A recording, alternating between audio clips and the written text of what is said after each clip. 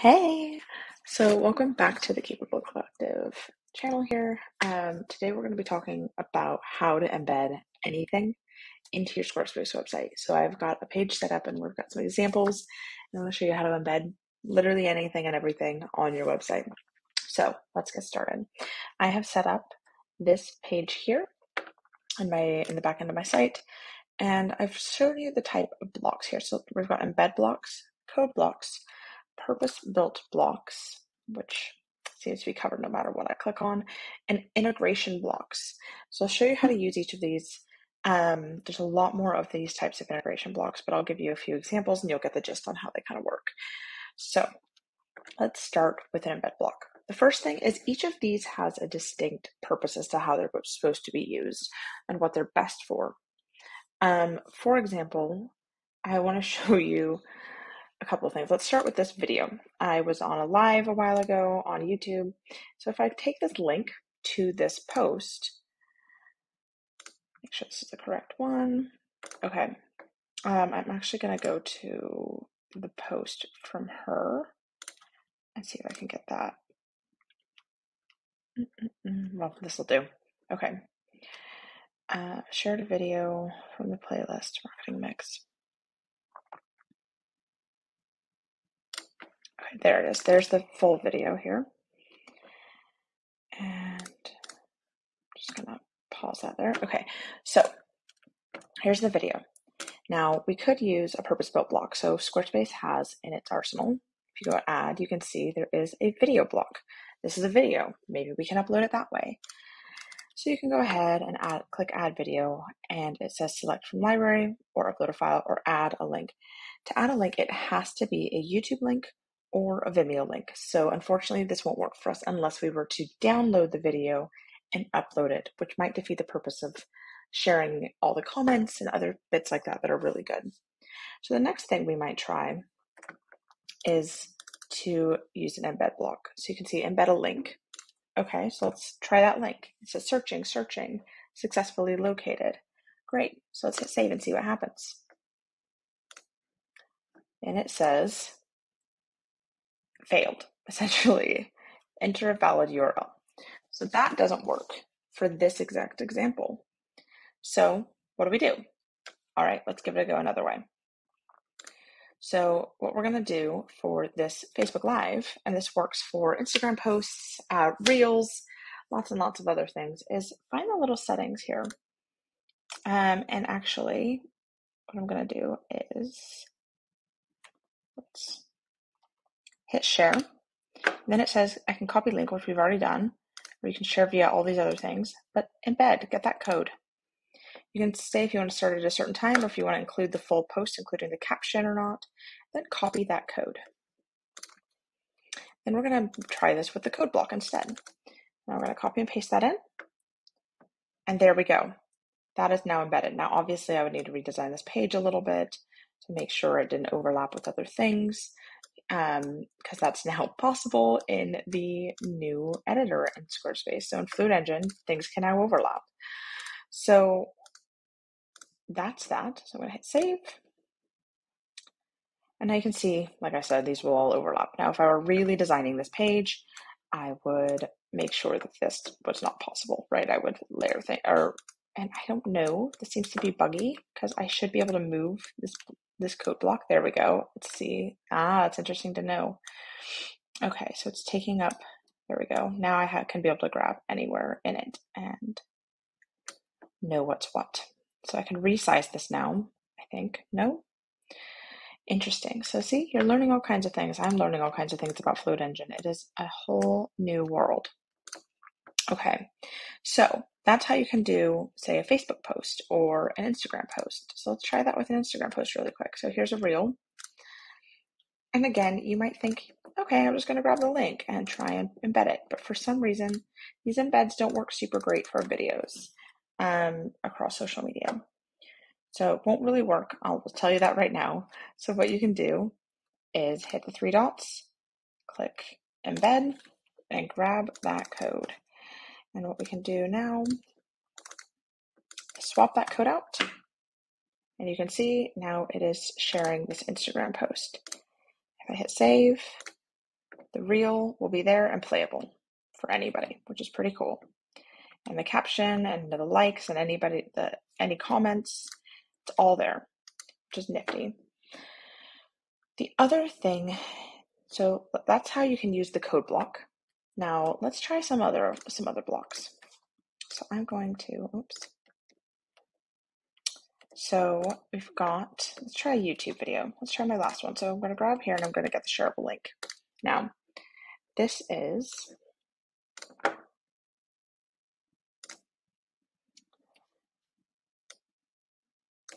there we go. See, this one's more resizable than the YouTube or the Facebook one. So I can actually resize this and position it on the page where I want it, which I couldn't really do with the Facebook one. I would have had to do that by changing the dimensions in the code. Now, so that's good to know. Lots of good options. So here we can use, obviously it's a YouTube video, we can use the purpose-built block. So we can upload a YouTube video. It says incorrect link, HTTPS. There we go, video found. I just hit space there and it decided it liked me.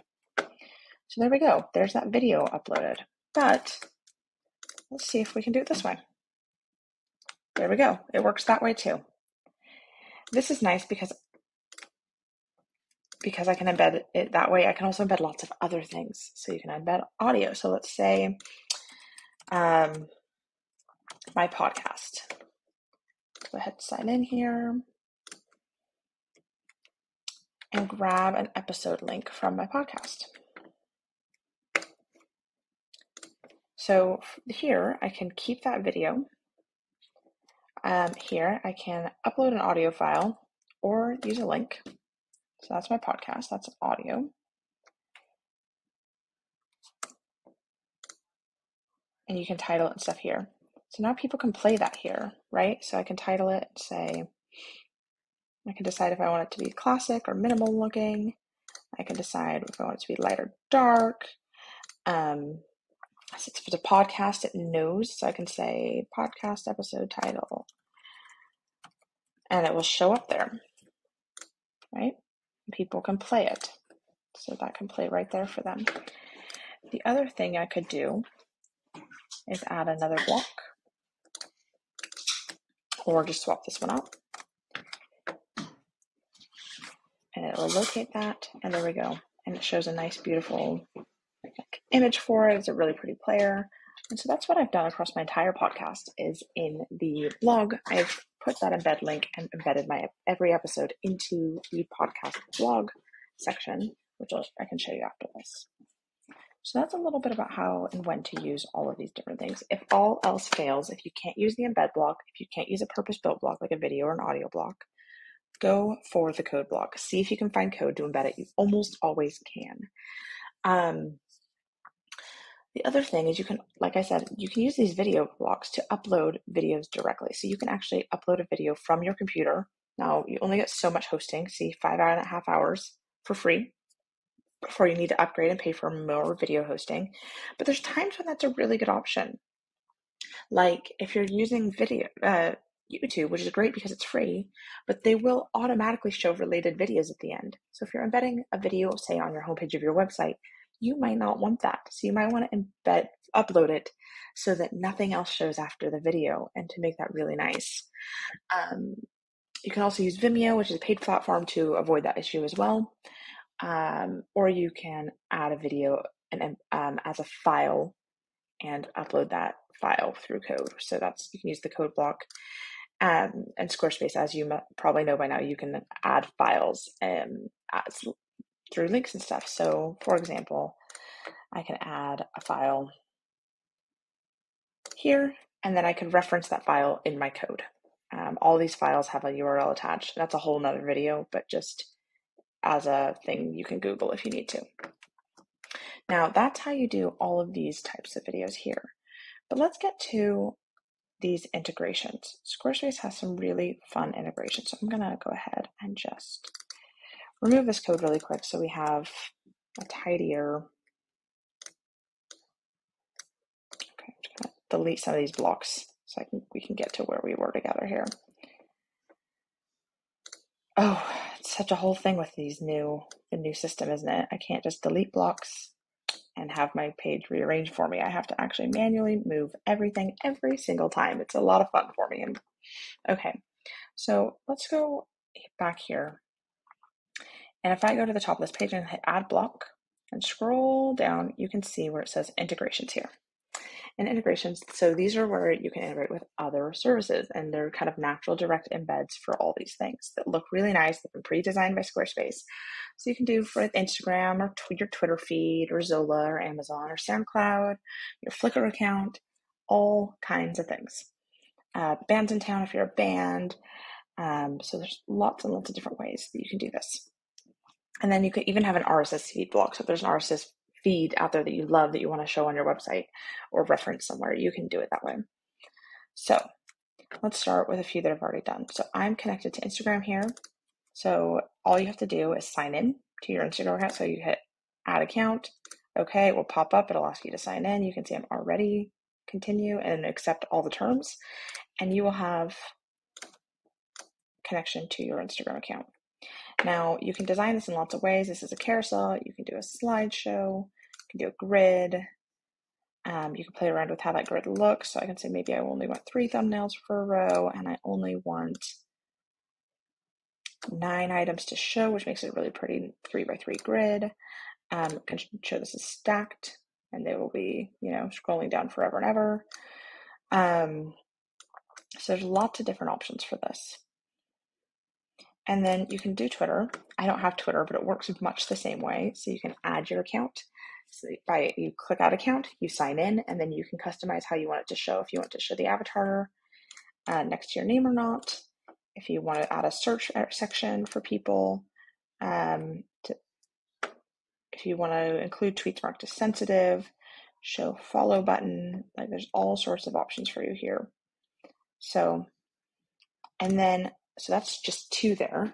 You can also there's an Amazon one, and you can search any Amazon product. So I started with my friend Virginia's book here. So it's called Childhood Unlimited.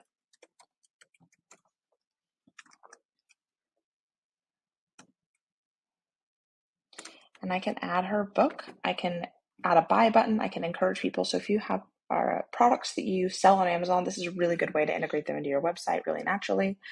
You can put them on your homepage, you can put them anywhere, and people can buy them directly. And look, that button there is already branded for me. They know. They've also got ones for, say, Flickr.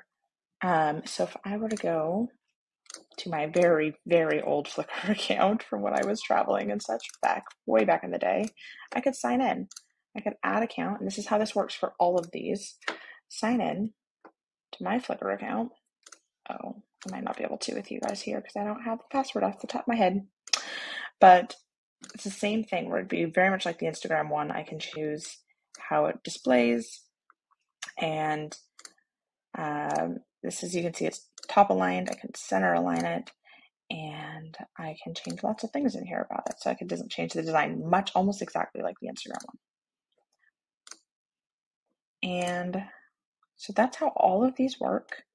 You can sign into your Bands in Town account. You can sign into your SoundCloud account and allow for people to experience your stuff. Or you can add your SoundCloud URL. So if there's something on SoundCloud that I really like and wanted to reference in say my blog post or something, I could do that. So let's just go with this first thing. Baddest of them all. I can reference that song right here. There we go. It's embedded. Or I could even embed, say, this is Eliza Rose. I can embed her full player and all of her songs and stretch this out so it shows a good number of things in her thing. And you can do that here. So let's go back up. I could do the same thing here with the embed block. It does the same exact thing. So there's lots of ways to do this. I could grab here, it says share, and I'm going to say there is going to be probably some code here. There we go, embed. I can copy this, I can brand it, I can change the colors of this and embed it directly. So I can copy and paste that and embed it in the code block.